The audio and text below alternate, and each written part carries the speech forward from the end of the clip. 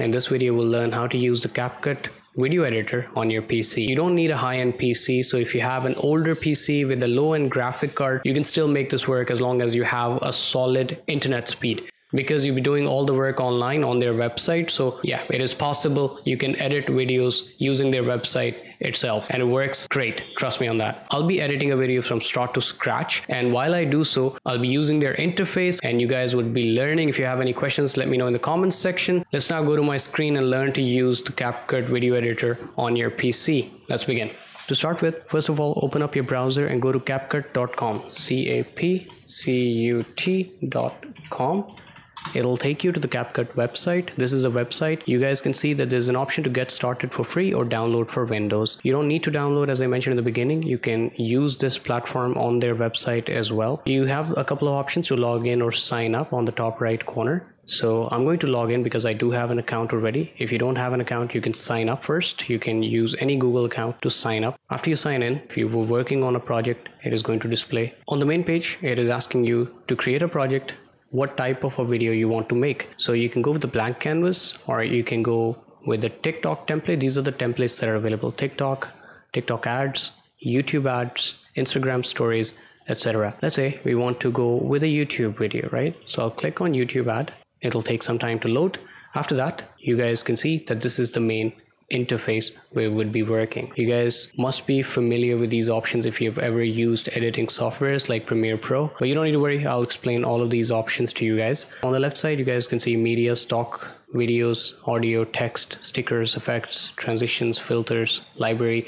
We're going to use all of these options. You do have an option to upload your own footage that you want to edit, right? So I'm going to you can either drag and drop the footage from your computer, or just click on this. It'll ask you to upload your footage. Let me go ahead and choose the footage that I want to upload. So now our video is uploaded. To add this video to our timeline, I would click on the plus button. It adds my video to the timeline.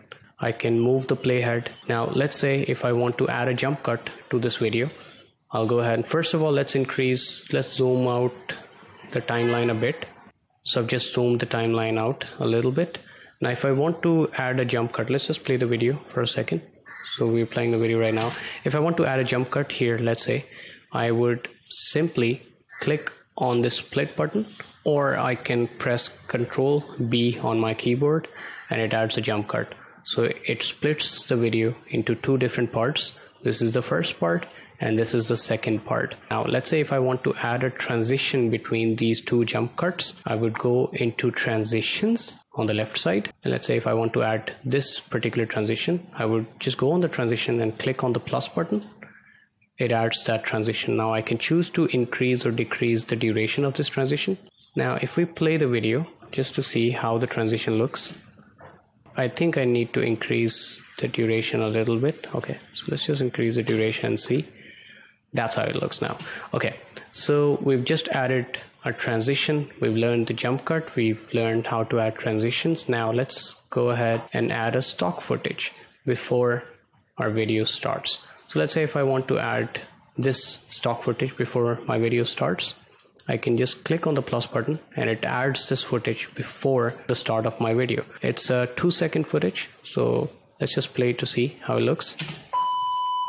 Okay, now we do have the audio next to the clip. If we want to mute, we would just click mute and it'll mute the audio. So you wouldn't hear any audio, the video. Let's just see that this footage that you see on the screen here, it's not fitting the canvas, right? And if we want to increase the size of this so that it fits the canvas, on the top right corner here, you have the size option under position and size. So you can increase the size from here and it'll fit the screen. So now it fits the screen. So if we play it back just for a moment, you guys can see it fits the screen now. Now let's say if we want to add audio to this, right? We have the option to add audio from here, or we can upload our own audio as we did by using the media option and uploading our audio from here. But we can add audio from here as well. So let's just say if I want to add this audio, right? I will just click the plus button and it's going to add this audio track next to my video. So my video's original audio is muted because I've just muted that, and the song is going to play as background music. Now let's just go ahead and delete this for a moment. In order to delete anything, you just need to click on that particular clip on the timeline and just press the delete button. We have the text option as well. So let's say if we want to add text anywhere on the video, just move the playhead to where you want to add the text and then click on the text option. You have these fonts available. There are multiple different types of fonts available. So let's say if we want to add this particular text or this particular font, just click on the plus button and it'll add the font here, and then you can move the text on the screen the way you want to. If you want to make changes to the text, on the top right corner where it says text, just double click on this and just type in anything. Taking advantage of that, I would just type subscribe. By the way, if you haven't subscribed to my channel yet, do consider subscribing. It helps me and motivates me to bring more and more good content for you guys. Now you can change the color of this as well. So you have the option to change the colors. So to change the color, you cannot use custom fonts. You need to use one of these fonts that are available here on the screen. So I've just changed the font and it let me change the color. And if I want to make it italic or bold, I can do that, as I mentioned already. Let's just play the video back and see how our text looks.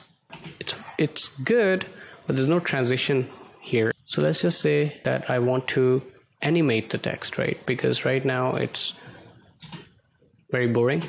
If I want to animate, I'll just click on the text, and on the top right corner I have the option to animate it. So I can add fade in, or maybe this. So you can, like, you have different options. So you can add fade in. So if you choose fade in, it's going to fade in, and you can do the same thing with fade out, right? So let's just select, go to animation again, go to out and fade out. Now let's just play it back. So the text fades in and then it fades out. If we want to add stickers, let's say, to our video, right? So we can go to the stickers option and choose a sticker, and we can just add it. And if we want to, let's say, decrease the duration of this, we can do that from here. So let's just decrease the duration of this. So the sticker appears here, and by double clicking on the sticker, you can reduce the size of it or increase the size, and you can move it on the screen just like that. So let's just say our video is playing and the sticker is going to display. I think I need to increase the duration. That's too short. Okay, so that's how it looks now. And let's just go ahead and add a few effects. So let's say if I want to add effects to this particular clip, I can add effects. I can add a rippling effect here. Let's see what happens. So as the clip is playing, there's this effect that's just playing on the screen. Very useful for TikTok videos, not much for YouTube videos. I think YouTube audience doesn't like these effects. I don't know why. I have the filters option as well. So if I want to add filters to any of my clips, I can go ahead and do that. So let's just go ahead and add photo booth. I can add photo booth and it adds it to my video. Let's just go ahead and play this. You guys can see it just added that effect to that particular clip. If I want to increase it to the entire length of my video, I can do that, or decrease it to a particular clip, I can do that. Let's just go ahead and delete this for now. And in the library, as I said earlier, you have the option to add GIFs. So you have the Giphy option. Just click on this and search for, let's say, happy face. So happy face, and search for it. It is going to display all the happy faces in the world, right? So let's just go ahead and add the rock. So while our video is playing, you're going to see the happy face of the rock, and then our video is going to continue. If you want to export this video, all we need to do is click on the export button on the top right corner, and it is going to ask you for the resolution that you want to export it to. And you can go up to 4K. You can choose 1080p, 2K, or 4K. So let's just say if I want to choose 1080p, and it is asking me for the quality, recommended quality, high quality, fast exporting. You can choose between these options. It depends on your internet speed. So if you choose high quality, it's going to take you more time. If you go with recommended quality, it's going to be a balance between quality and the duration that it takes. You can choose the frame rate. So you can choose from 24 up to 60 FPS. Format, you can choose between MP4 or MOV, and duration, you cannot change it. Once you click the export button, it is going to export your video. Let's just click on the export button. It is currently exporting our video. it is telling us that it is exporting our video right now.